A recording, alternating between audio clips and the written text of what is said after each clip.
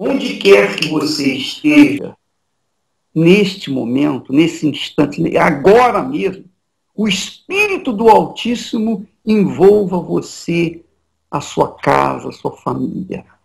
E você seja hoje, a partir de hoje, uma nova criatura. Que o Espírito do Altíssimo desça sobre você e faça do seu corpo um instrumento para a glória, louvor e honra do Senhor Jesus Cristo. Graças a Deus.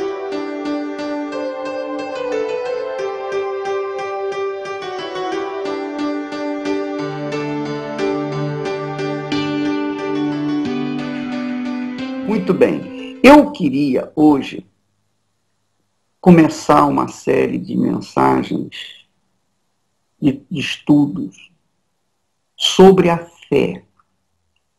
A fé benefício. A fé que todo mundo diz ter, mas poucos verdadeiramente têm, infelizmente. A fé que faz a diferença. A fé que dá visão. A fé que alcança o trono da graça. A fé que chama a atenção do Altíssimo. A fé que agrada a Deus. Todos nós sabemos que sem fé é impossível agradar a Deus. Mas o problema é, que tipo de fé que agrada a Deus? Porque, supostamente, todo mundo tem fé. Então, todo mundo deveria, a priori, ser abençoado ou agradar a Deus. Mas não é assim. Você veja, por exemplo, que Caim teve fé para fazer a sua oferta de sacrifício. Ele teve fé. Ele não fez a oferta de sacrifício à la vontade. Não. Ele fez a sua oferta de fé. Mas aquela fé que ele apresentou não foi aceita diante de Deus. Já o mesmo não aconteceu com o seu irmão Abel. A oferta de fé de Abel agradou ao Senhor. E por causa da oferta dele, então ele tornou-se justo diante de Deus. Então qual é o tipo de fé que agrada a Deus e qual é o tipo de fé que não agrada a Deus? Qual é o tipo de fé? Nós vamos ver esses assuntos durante essa semana.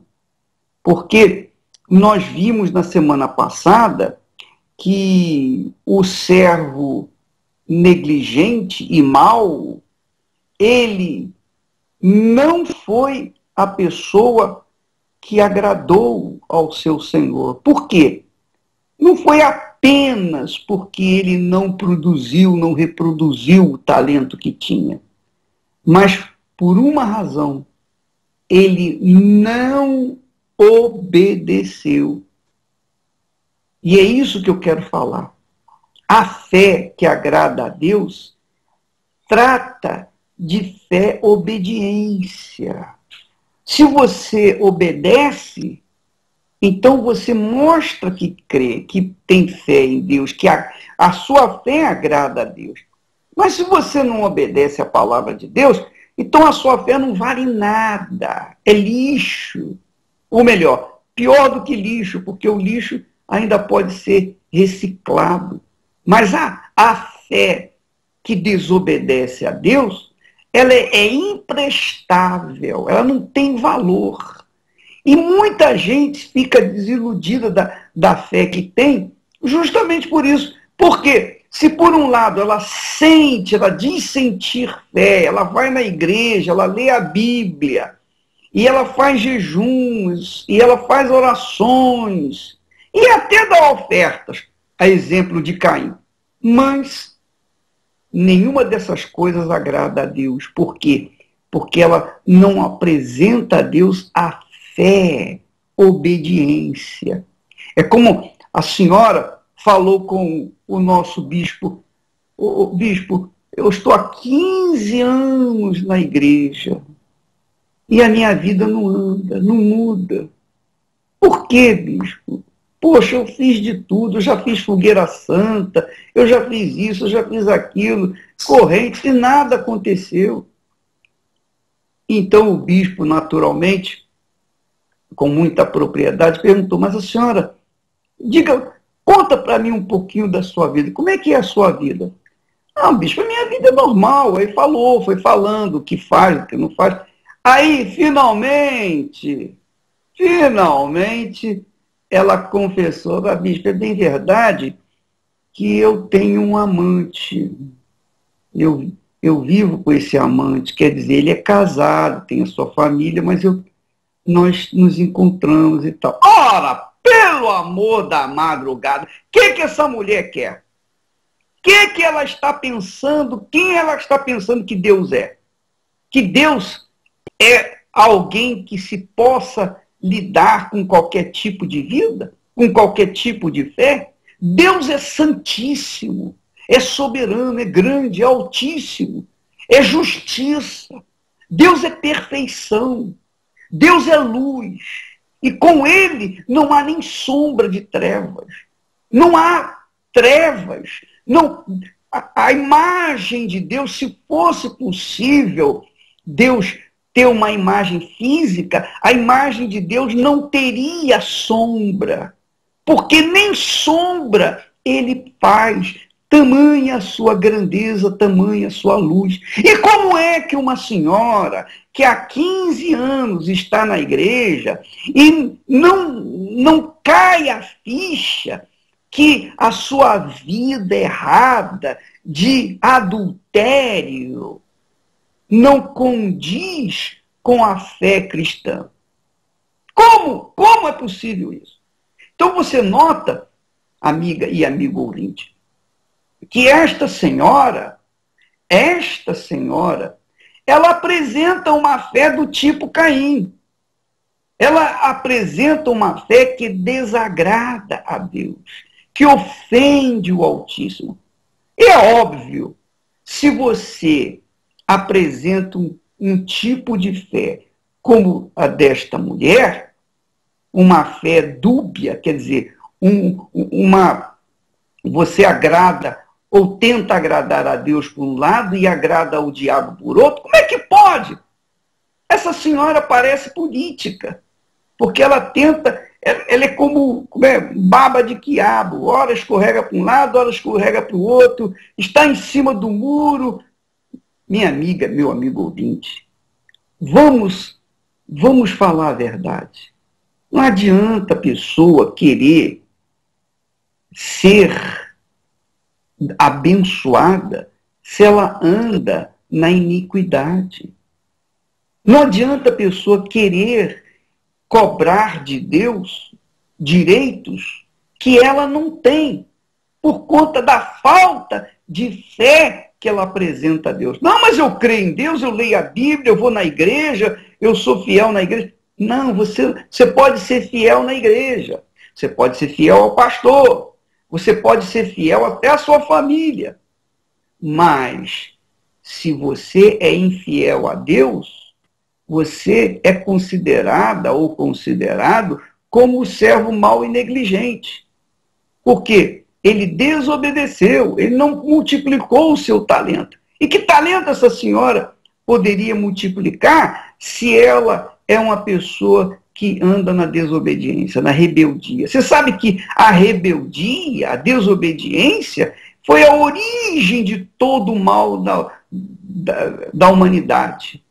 A origem do mal começou na desobediência, só isso, mais nada. Adão e Eva desobedeceram a palavra de Deus. Isso gerou o que? O pecado. E o pecado separou o ser humano de Deus. O pecado fez com que o homem caísse nas trevas. E ele nas trevas não pode estar na presença da luz que é Deus. Ora, minha amiga, meu amigo ouvinte, a desobediência é a raiz da maldição. Se a pessoa segue na igreja e mantém-se rebelde ou desobediente à palavra de Deus, ela vai carregar a maldição, não interessa se ela vem na igreja universal, se ela vai no templo, se ela ora, se ela jejua, se ela lê a Bíblia, nada disso adianta, porque ela é desobediente. Ela é desobediente. E a desobediência traz o sentimento de culpa, ou não é? Quando você desobedece, você tem aquela sensação de culpa.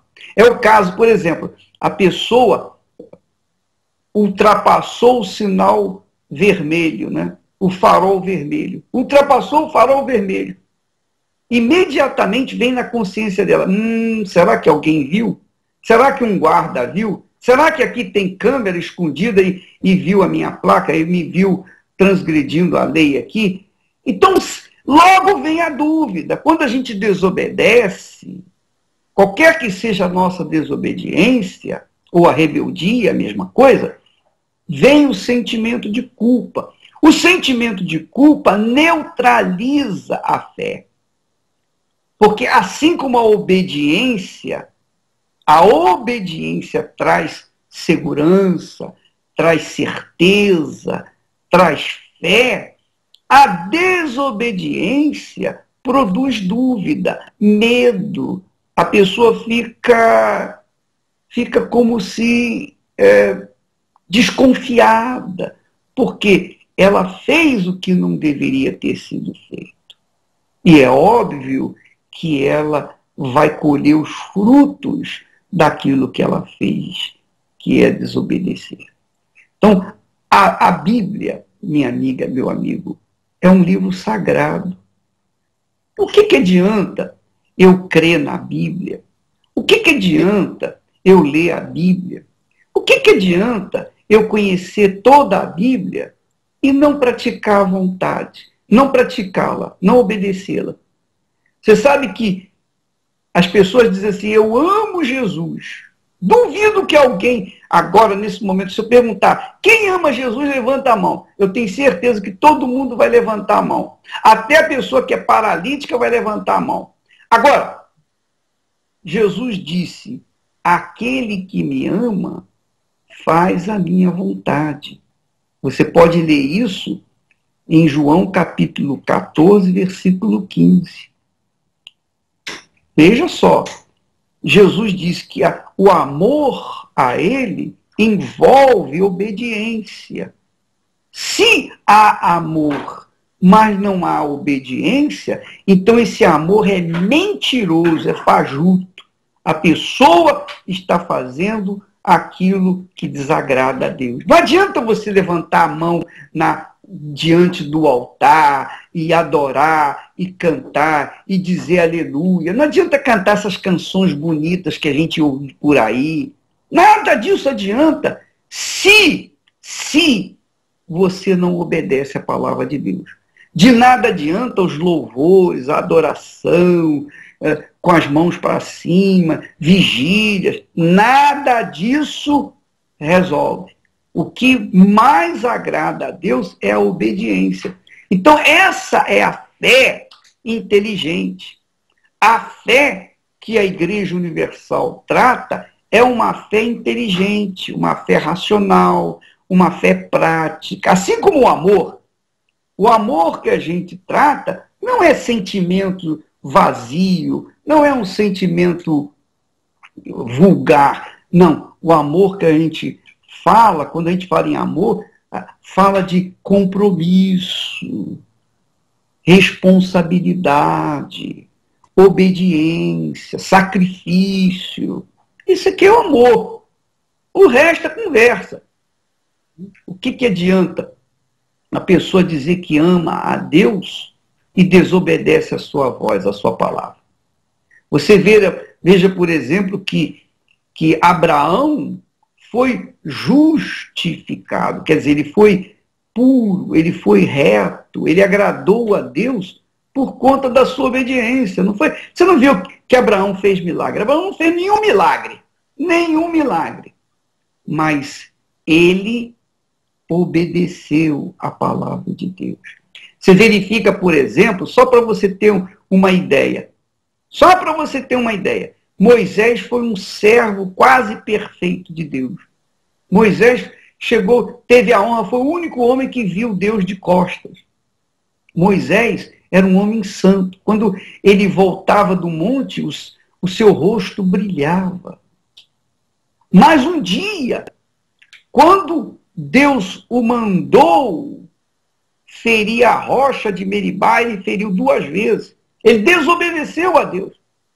Quando ele desobedeceu, ao invés de ferir a rocha uma única vez, ele feriu 2. Então ele desobedeceu a Deus. Por causa dessa desobediência, ele foi proibido de entrar na terra prometida. Lhe foi dado o direito de ver a terra prometida, mas o Senhor não deixou que ele entrasse na terra prometida, por causa da sua desobediência. E era Moisés, e era servo de Deus.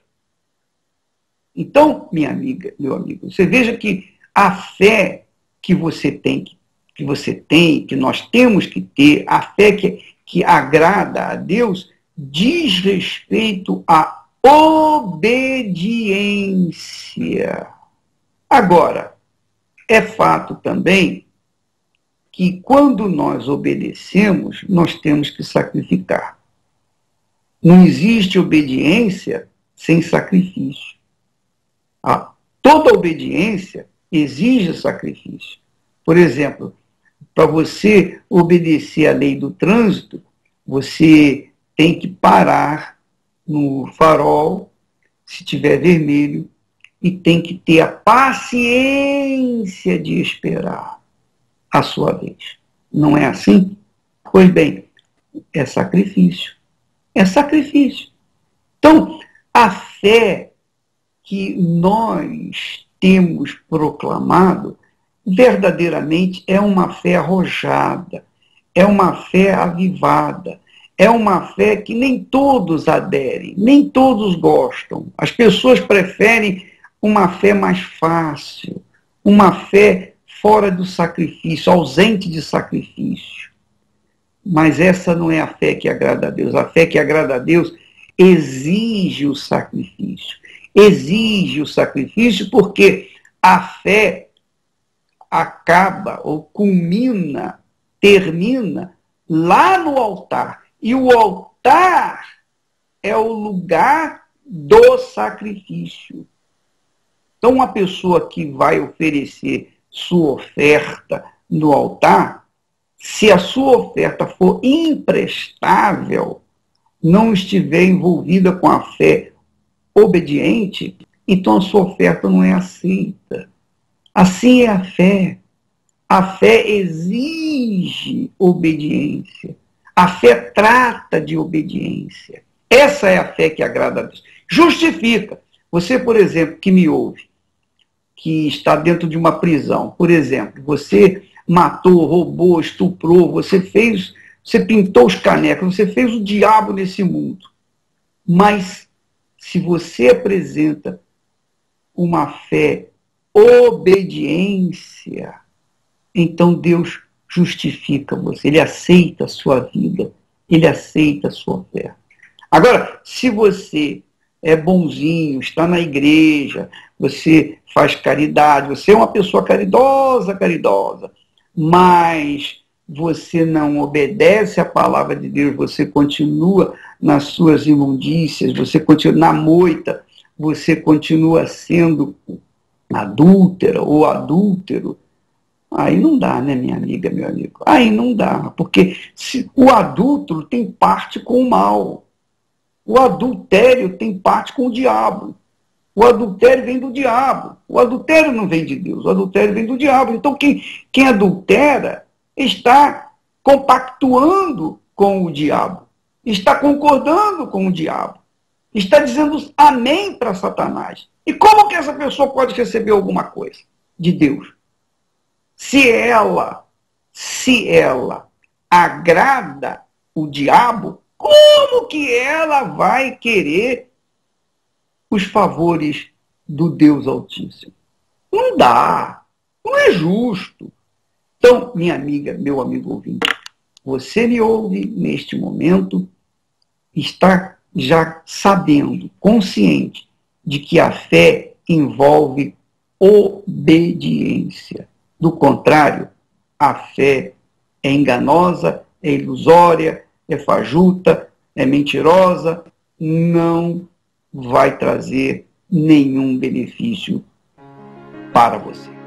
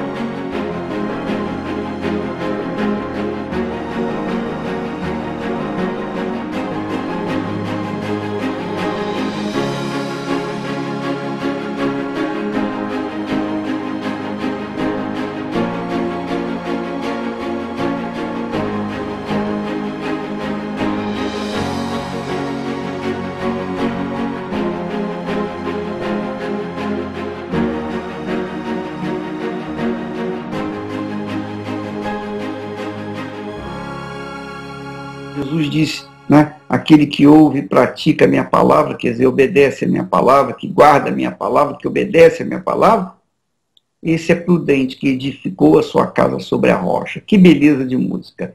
E esse tipo de música que a gente tem que ter no nosso inário, na Igreja Universal e nas demais igrejas também.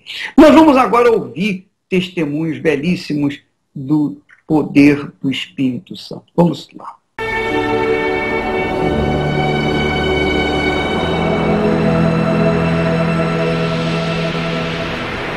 Eu vim de uma infância muito triste, muito sofrida.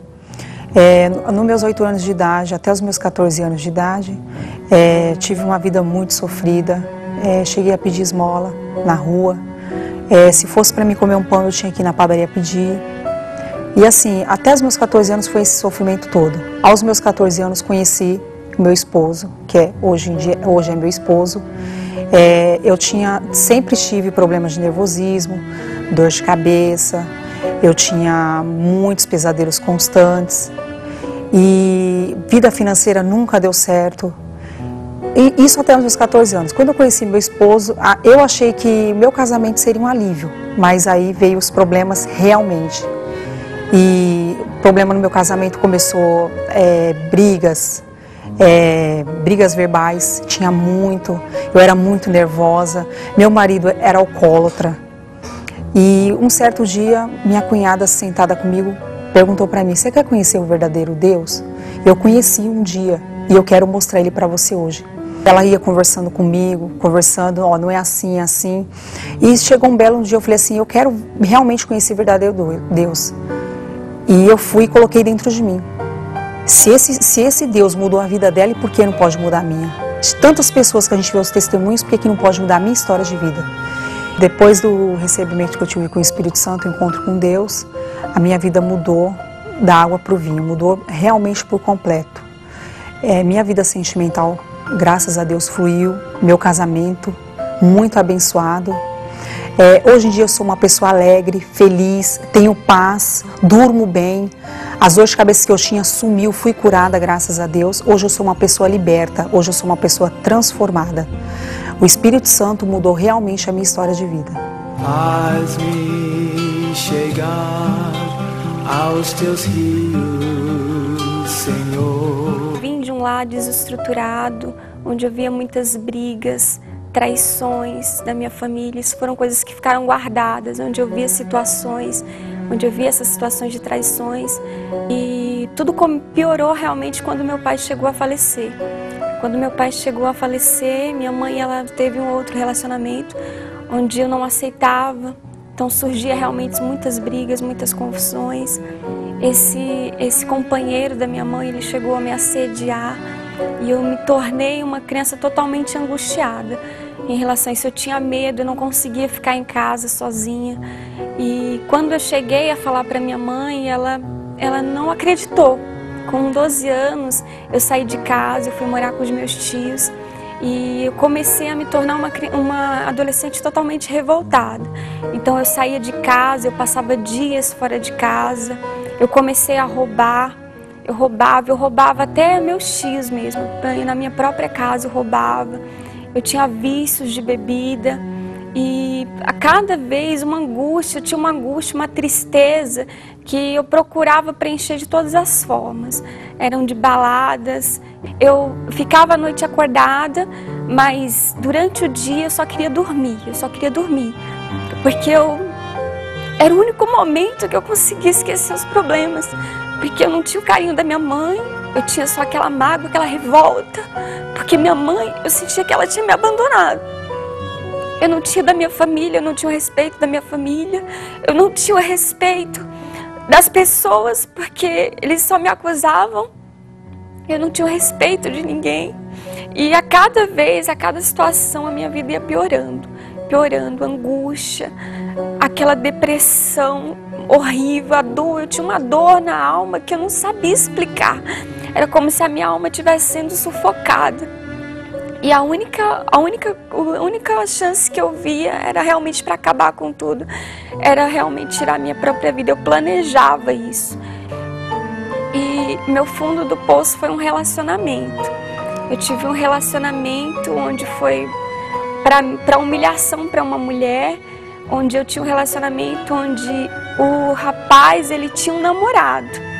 E eu era como se fosse a outra dele. E era uma coisa absurda, ele era o ar que eu respirava, pra mim, todo mundo falava pra mim, sai dessa situação, sai disso, mas eu não conseguia. Passado-se um tempo, meu tio, ele começou a ir na Igreja Universal. Quando ele começou a ir na Igreja Universal, ele começou a falar pra mim da igreja. E chegando na igreja, eu ouvi falar do Espírito Santo. Eu ouvi falar do Espírito Santo que mudava a nossa vida, que transformava. Eu vi ali uma esperança de um recomeço. Eu comecei a desejar o Espírito Santo e a desejar com todas as minhas forças. Eu comecei a entregar a minha vida, era a minha oportunidade, a minha chance de ter minha vida transformada, e assim eu fiz. Até que um dia muito especial, eu conquistei o Espírito Santo. O Espírito Santo veio sobre a minha vida. Aquele momento foi muito importante, muito especial. Eu senti um gozo, uma alegria que eu nunca tinha sentido antes. Hoje eu conquistei novamente o respeito dos meus familiares. Eu tinha uma mágoa muito grande da minha mãe, hoje eu não tenho, eu amo a minha mãe, eu amo os meus irmãos. Hoje eu sou feliz.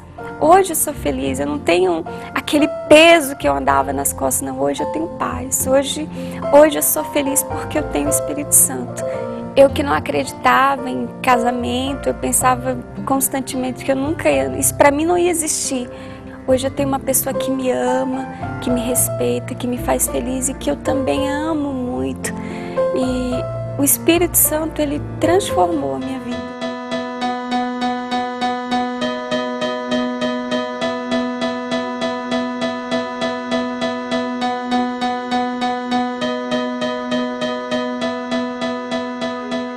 Graças a Deus. Minha amiga, meu amigo, nós queremos convidá-los para, se você quer o espírito da obediência, se você quer o espírito que vai agradar a Deus, o espírito de Deus, porque quem tem o espírito de Deus agrada a Deus, obedece a Deus.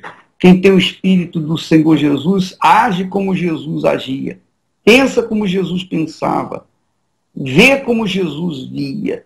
É assim a pessoa é beneficiada com o Espírito Santo. Então, nesta quarta-feira, às 10 da manhã e também às 8 da noite, aqui no Templo de Salomão.